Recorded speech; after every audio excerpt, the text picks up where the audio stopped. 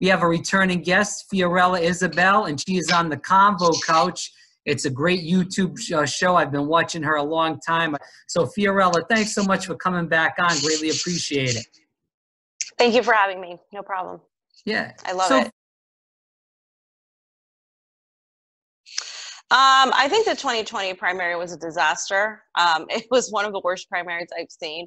I mean, you mentioned the rigging. You also mentioned the coronation and how everybody stepped down because Obama gave them a phone call. Then Hillary Clinton also got involved. The entire establishment got involved.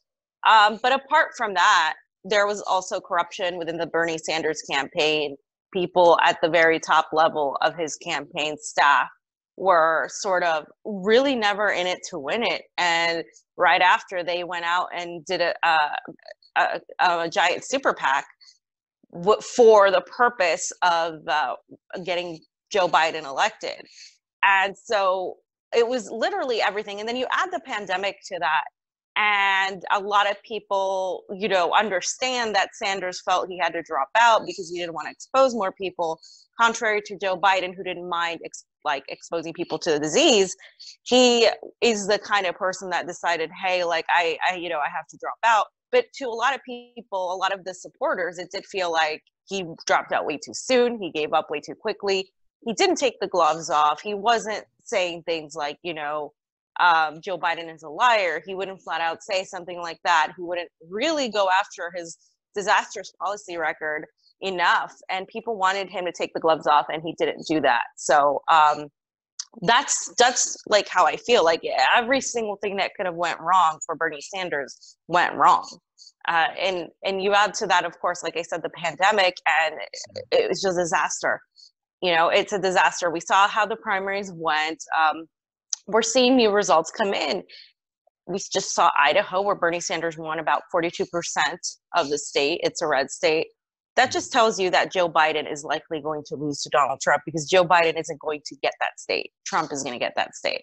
So it's one of many states that I think Trump is going to get over Joe Biden. And so, I just think a lot of things went wrong in this primary. Can you talk a little bit in depth to the viewers about what happened with Chuck Rocha and Jeff Weaver and how they really hijacked the campaign along with all the consultants? Yeah, so Jeff Weaver wasn't even supposed to be involved in the campaign, because in 2016, a lot of the supporters and the people who had worked with Bernie said that he was not somebody they wanted to work with, and he was supposed to not really be involved. And then he ended up being involved off the record, and then somehow he ended up being one of Bernie's top advisors. And that became a huge issue because he hired Chuck Rocha, who then hired a lot of the other problematic staff, a lot of his friends, people who were consultants from the consultant class. And they used this sort of identity politics facade to say that the Bernie Sanders campaign was diverse, full of Latinos, etc. But what they failed to really be honest about was that a lot of these people were just like hired charlatans. I mean, they were not here for the movement. They were here for the money. I mean, Chuck Rocha spent a lot of the campaign money. So did Jeff Weaver. So did other people that were hired. They were paid a lot of money, and they didn't really get the results. Many times Chuck Rocha has gone on mainstream media to say like he got the Latino vote, which is false. He was barely in California. When he was in California, he would just talk about his consultant company with his hashtag Brown Consultants Matter. And it was all about him. That's what it was. And they did the hiring top down. So they never hired any grassroots people who had experience for important leadership positions. Instead, they were volunteers or field organizers. So back in last year, in 2019, we already knew this was a problem. And a lot of people in California decided to write a letter saying, hey, dear Bernie Sanders, we are not okay with the way the campaign is treating us here. And we specified exactly who, it was several people in California that were involved. There was several people, we specified it to California, but it was a lot of people were having problems in many other states, but I think California got the brunt of it. So there was a letter. The letter never made it to Bernie Sanders, or if it did, it was completely discounted. Nothing changed.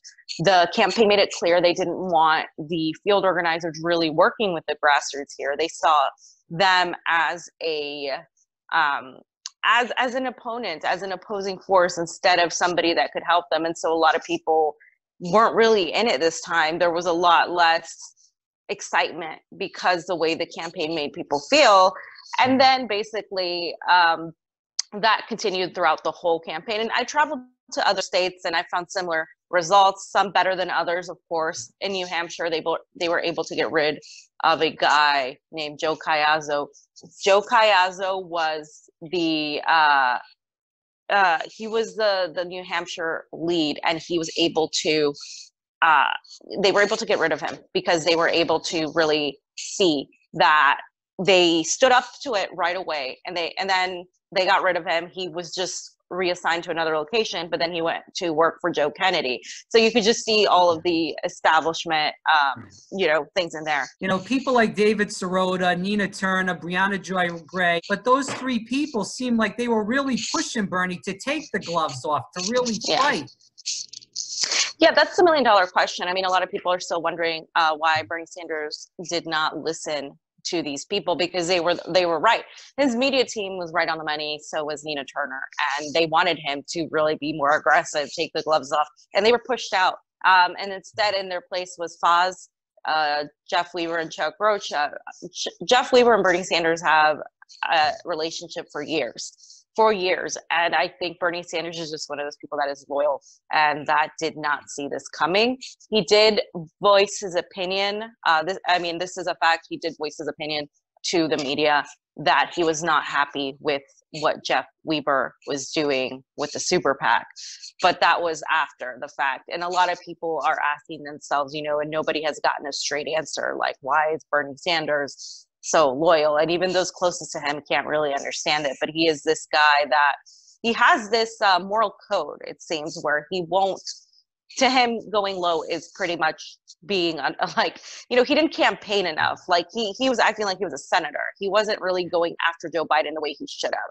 And so a lot of people had an issue with that. And we weren't the only ones. So the fact that he didn't listen, I think it's just Bernie. And it's also the fact that he trusted people that he shouldn't have trusted. This party platform, is it really doing anything, or is it just more of crumbs and a symbolic gesture to the progressive media and the progressives in general on the campaign? Yeah, no, it's absolutely nothing. It's just BS. First of all, the people on that board, you have John Kerry in there.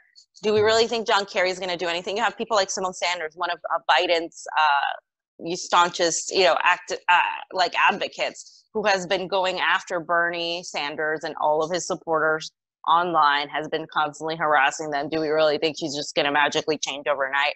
And then we also have the fact that the delegates chosen to go to the convention, and this is something I also talked on Jimmy Dore about, is those delegates that were chosen were all vetted in the way that they could not be somebody that did not like Joe Biden. If you had ever said never Biden, or said something that they deemed negative about Joe Biden, or a personal attack about Joe Biden, which is pretty much even just policy differences according to the campaign, then you were blacklisted from being a delegate. So all these activists that have been working for years, for 5 years, for Bernie, who have been doing everything for Bernie, were completely blacklisted and left out. The majority of the people put in their place were pro-Biden. So they were friendly to Biden. They had supported Warren, or a lot of these people, they weren't hardcore Bernie supporters. So the Bernie supporters were really livid about that. And so those people are going to go, the people that are chosen can then run. And then if they're voted on, then they go to the convention, and they're going to be the ones doing the whole platform, unity reform commission. Some people are under the idea that they're going to get something out of Biden, that they're somehow magically going to convince him to get Medicare for all and a Green New Deal. And I think that's very naive, because it's all a show. It's all symbolic. We have zero leverage. Bernie Sanders gave up his leverage when he dropped out. And then, of course, the campaign is being run still by who knows who are demanding that the only people that go are people that aren't going to provide opposition, which is the point of doing that. The point is to stand up. When you go to a convention, the point is to advocate the most progressive thing you can, usually for your candidate, but if not, then to get something for the people. But if you're going to send in people there who are already saying they're going to vote blue no matter who, then what the hell is the point? And so that's the whole thing. Yeah. I was just going to say one other thing is that they have this NDA and the social media contract that they have been pushing. That is really, really ridiculous. It's super, super, it's just a lot of censorship and it's over the top. And it basically says that you can't speak negatively about Joe Biden, basically, because there's no other candidate now, that you can't say anything that they deem inappropriate. You can't say anything without the consent of the campaign. And these are delegates, these aren't employees. So people are, there's a petition going on against that because people are not happy about it as well. So these corporatists were more in charge. That's the thing. Like in 2016, for instance, the delegates were free to say whatever they wanted. In 2016, the grassroots was definitely more involved. The campaign didn't even get there in California until really late. And the grassroots was already in leadership positions where they were able to have more control. Whereas in 2020, everything was strictly controlled. Like I'm talking like they could not associate with the grassroots if the campaign deemed it so. And that's what happened. Like there was no association. It was very top bottom, hierarchical, very, very much run like a typical corporation, like a typical establishment campaign. And that really just, I think that hurt Bernie with a lot of people. I think he lost a lot of those independents, those libertarians, and those conservatives who thought he was different when he started also strategy-wise changing his tune. If we recall in 2016, he was more focused on the working class economics. He was saying things like we shouldn't focus on Donald Trump. We shouldn't be just focused on the racial divide, but the economic divide as well. He didn't dismiss the racial divide, but the economic divide was something he focused on. And then he got a lot of criticism for it from the liberal mainstream media. And this time around, the people in charge, their strategy, as I was told, was to always focus on not his base. So his base was taken for granted. Bernie's base, we're not going to focus on them. They're going to vote for Bernie no matter what. We're going to focus on the people that might like Bernie, but aren't necessarily convinced. And that was the centrists. So their focus was to get the centrist vote, when instead their focus should have been to get the independent vote, the libertarian vote, the outsider vote, the people who vote green, the people who don't vote. That should have been the focus, and there wasn't a focus on that at all. They didn't make the most of the college campus focus either. He still got a lot of the youth vote. Of course, they had to wait 7 hours to vote, but that's not saying he didn't, that there couldn't have been improvements on that. But to me, it showed that, there was Yang, there was Tulsi Gabbard, there was those people that got some of the votes he had in 2016, because he started talking like a typical liberal when he was saying Donald Trump is the most dangerous president in modern history. The Republicans are this, and he never really attacked the Democrats when he did his, on Twitter or certain speeches. There were moments in 2020 when you saw him like at a rally, when he was at a rally. I think it was a rally in Las Vegas. And I remember him saying something about Democrats being corrupt, and the entire outside cheered because they loved it when he attacked the Democrats equally like the Republicans. And he stopped doing that as much. And that definitely pushed a lot of people away. A lot of people saw that wasn't the Bernie in 2016. And then, he really just thought that he was going to overwhelm the electorate when he didn't address the election issues from 2016 either. So that was a whole other thing. Like, he had a plan for Iowa, but he didn't have a plan for the states that weren't a caucus. And the whole time we were told that, oh yes, the campaign's got it handled, they have a plan. When we brought up to question, hey, you guys, they're going to get provisional ballots because of this, we were told directly by Rafa Navar and Jeff Weaver that no, we were wrong, that's not the case. And then the LA field director went as far as to tell the field organizers sharing our video to stop spreading unsubstantiated theories. So it was like this establishment urge to really go look at, to not focus on the actions and look at more of the optics. They were all about optics. I mean, even when I was in Iowa and I was told to help out and share something where they needed precinct captains, I got bullied by the entire campaign all the way to national because they said that tweet was not okay. And it's like, I'm sorry, but I don't work for you. Yeah. Like, I'm a journalist, and these people, they got it, they fixed it. But what it was is the campaign didn't want to look good.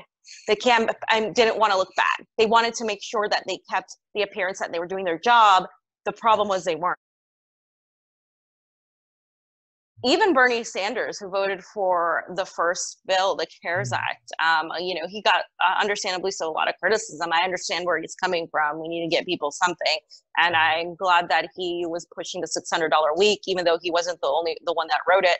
I'm glad that he tried, but to me, it's like, that's not enough. I mean, even now, like, another $1,200 payment, and Nancy Pelosi is out there showing her $25,000 fridge. And telling people, yeah, I don't want, we don't want double dipping. We don't want you to get 600 and then the 1,200, that's too much money. And they're not even listening to what's going to happen after this. After people start reopening, you're right, a lot of those jobs aren't coming back. A lot of those businesses are starting to close. I'm already seeing people's businesses close because they never got their money, or they have too many requirements attached to their PPP. And it's really, really bad. And they're like, they think if they put enough money into the stock market, into corporations, that it's just going to carry the whole economy. And what they don't realize is they haven't just screwed the working class, they're screwed the middle class too, what's left of it. I mean, the small business owners that have these mom and pop shops, those people, they're likely going to have a really difficult time coming back. Even no matter how much takeout you get from a restaurant, it's not going to give them enough money that makes up for the amount of volume they would get when everything's open. And things are opening in phases, so it's still going to be a while before things get fully back up. And these politicians aren't doing anything about it. So I think what has to happen, and I think what the Bernie Sanders progressives and all these people that are feeling let down need to realize is that in America, we are completely lazy in terms of our advocacy, in terms of our protests. We don't protest for things that matter. Like, we don't protest. You'll see like the Pussy Hat protests, but you won't see the people protesting for economic equality as much. We need more of that. We need to be more like the Yellow Vests in France. And what I'm saying is the electorate isn't the only answer. For moments in history, we've seen in the civil rights movement, the women's movement, everything has come from people rising up. A lot of this stuff didn't just happen through the electorate first. What pushed the electoral change and what pushed a lot of the judicial change were people rising up and demanding things. So I think we need to demand, no longer ask, no longer worry if we're being polite or if we're being, just bold and demanding, because that's exactly what we need to be. We need to be demanding. We need to be disruptive. We need that disruption. We need to make these people uncomfortable.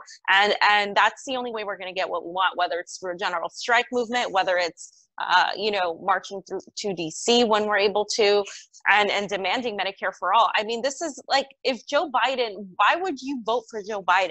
If he's literally telling you he's going to veto Medicare for all. He's not going to approve it. That is the bare minimum at this point. Supporting Medicare for all. I mean, I care about our civil liberties. I care about foreign policy. I care about the election integrity issue. I care about all these things. But if you go there and you can't even get Medicare from Joe Biden, what the hell? Like, what are we doing? We're not going to get anything. And I think it has to come from the people. We need to stop looking to politicians to solve our problems. A lot of that is going to come from people. And the good thing, one good thing about all of this is that everybody is affected by this. Like, it's not just people who are political. People who are not political, who have never been political, are now realizing that they can't pay their rent, that they're going to lose their business. And so this is now a way to get these people involved and to really, really let them see, these people are screwing you.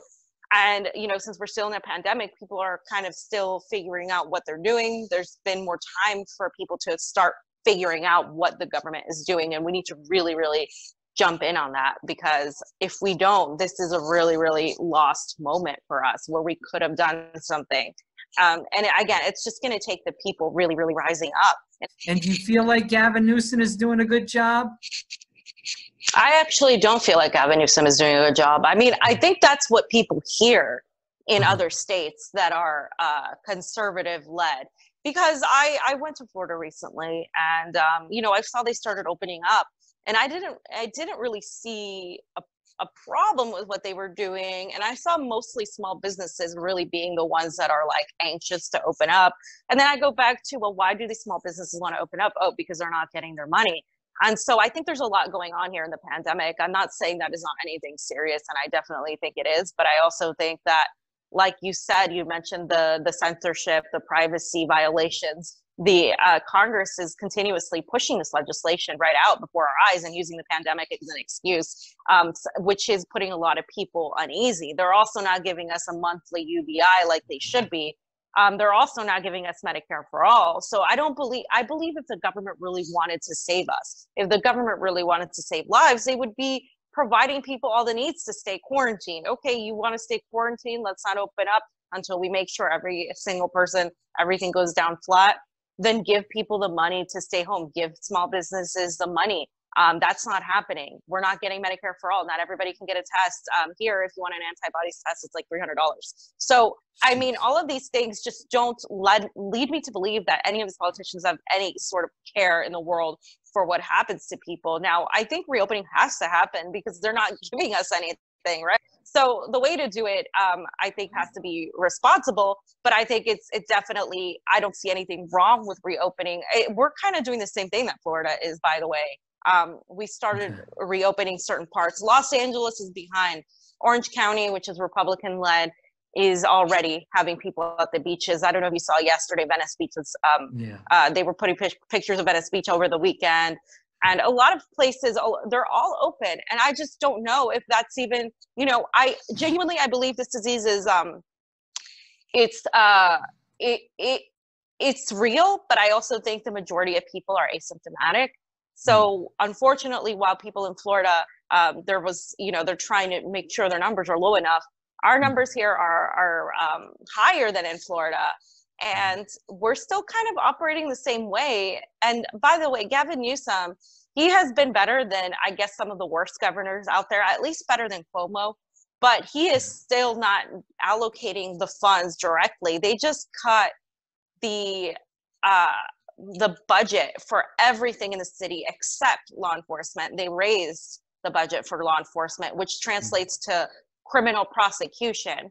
There are people protesting the police right now at a town, El Monte, 6 miles from now, because they were beating up on young kids and they caught it on video and all of these things. I mean, there's all of this going on in LA. There's the homeless crisis that has gotten worse, and it's getting worse. I know my friends who have this organization called Urban Partners LA, and they're feeding the homeless or getting groceries for everybody, not just the homeless.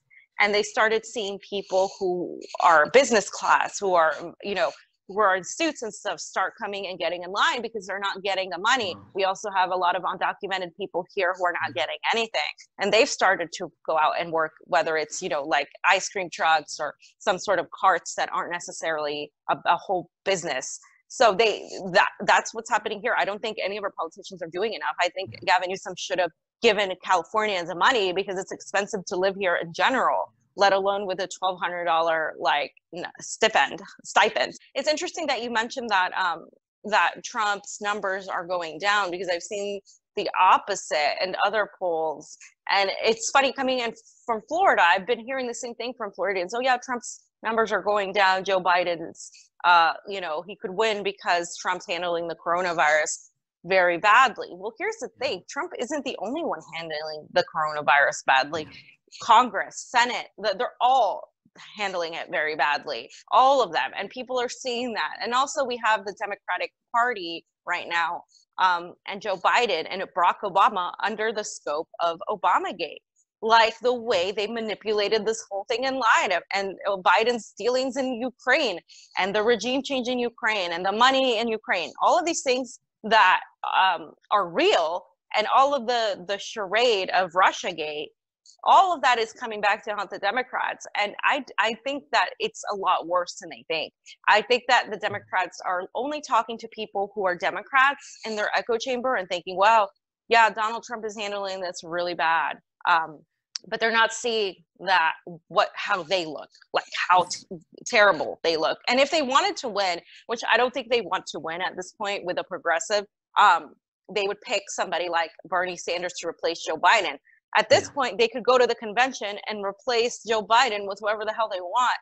And I think that's another reason why they don't want a convention, or that it might be virtual, or they definitely don't want people that are aggressive or disruptive as delegates, because I think they might try to replace Joe Biden with somebody else. And that's like a 1968 convention in Wisconsin. That didn't happen. That hasn't happened in years, but they are under the full legal ability to do so. They could do that, and they were not going to do it. They're not going to replace him with Bernie Sanders, unfortunately. So do you think Cuomo then?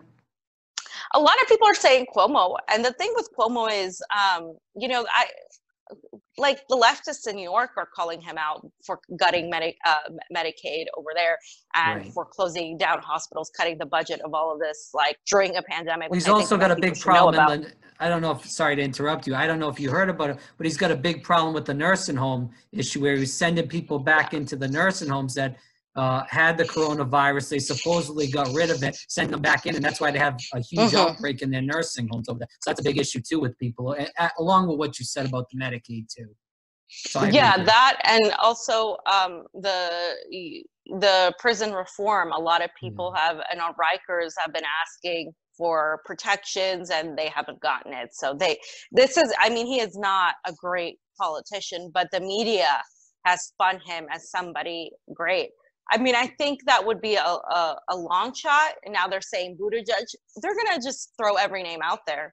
But I think Biden's vice presidential nominee is going to be a woman, obviously. And I think that they think that, that's going to be it. That's going to get them the votes. And they're so wrong. I think they're so arrogant that they don't see exactly like how bad it is. But I also think that the people at the very top, they're like, well, if we lose, at least we don't have a change in the status quo. With the Bernie Sanders, this is why they were out to stop him. They would have a change in the status quo. They would all be out of jobs. And so that's what they don't want. So, okay, a loss to Donald Trump, I guess that would suck, but everything else remains the same for them. So can you give us any hope of any politicians that will have the balls basically to call out Nancy Pelosi or all these corrupt Democrats? It's up to us to also push the politicians. So just because people like the squad, like AOC and Rashida Tlaib and all that, doesn't mean you don't criticize them constructively. It doesn't mean you don't say, hey, why aren't you calling out Nancy Pelosi? You were there to be opposition to the status quo, not become a part of it, not call her mama bear, not do all these things that you're doing. And it just goes to show you that Dem-Enter doesn't really work, because you don't change the party changes you. Now, I do advocate for doing what we can with the candidates we have right now. You mentioned Shahid Buttar. I believe that is one of the most important races, if not the most important race. If not more important than the presidency at this point. Removing Nancy Pelosi would remove the gatekeeper against all progressive policy. And that would be a defeat. It's a very uphill climb because of our system, because she has all the money, etc. But I think if he were not to do it this time, he could do it the next time. And then there are people that are running that that are also like Jen Perlman in Florida, Broward County, running against Debbie Wasserman Schultz. Right. I think she's also one to support. Getting rid of Debbie Wasserman Schultz would be amazing. And there are just other progressives you can support down ballot, and I think you can look to that. But also, again, like, look at this as an opportunity to understand that we need to, the left or the progressives or the anti-establishment, whatever you call yourselves, need to be able to organize to have infrastructure so the establishment doesn't come in and get positions like Jeff Weaver and Chuck Rocha did in a Bernie Sanders campaign. So we have our people that we trust. This is why we need to know who's with us and who isn't. And we need to call out those capitulating to the establishment at every end. And we need to stand firm in our convictions that it's not okay to vote for Joe Biden just because of Trump, when, you can look at policies and you can see that Joe Biden's record is already far more awful than Donald Trump's. And you can just get out of your emotions of, the need to hate Donald Trump and things like that.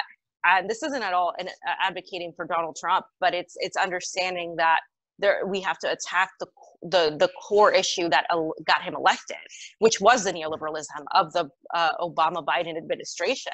Absolutely was. And the foreign policy of Hillary Clinton that put many people out of a job. And until we do that, we're not really going to succeed. And I think I think what we have to look forward to is that now everything is being unmasked and unveiled, and we're seeing things for really what they are. We're seeing politicians, even people like Bernie, who for 40 years, and I thank him, he's the reason a lot of us are here having conversations like this. So I'm never going to call him a sheep herder or a seller. I don't think he is that. I think he's a very nice guy. I think he doesn't know, sometimes he trusts the wrong people. And I think that he's tired. And I think it's time, to pass the torch. And I think he's passing the torch to a lot of us. And I think we need to, stop looking for heroes and sort of be our own heroes. And this is the kind of, I think, the hubris of it all, is that everything went wrong. We're at a point where we're all disappointed. We're all scared. We're all unsure of what's going to happen. But out of this uncertainty is where we go and create something that is actually going to be more of a revolution. I think that's what it's going to take. It's not going to be just a simple thing. I think we're going to have to see protests. We're going to have to see people actually rise up in order to see the change we want. Right. Fiorella Isabel, thanks so much for coming on the program. She's on the Convo Couch with Pasta. Thank you, Rob. Much appreciated. Thank you for having me on. Right. And I'm on Twitter on Fiorella_IM if you guys want to follow me there.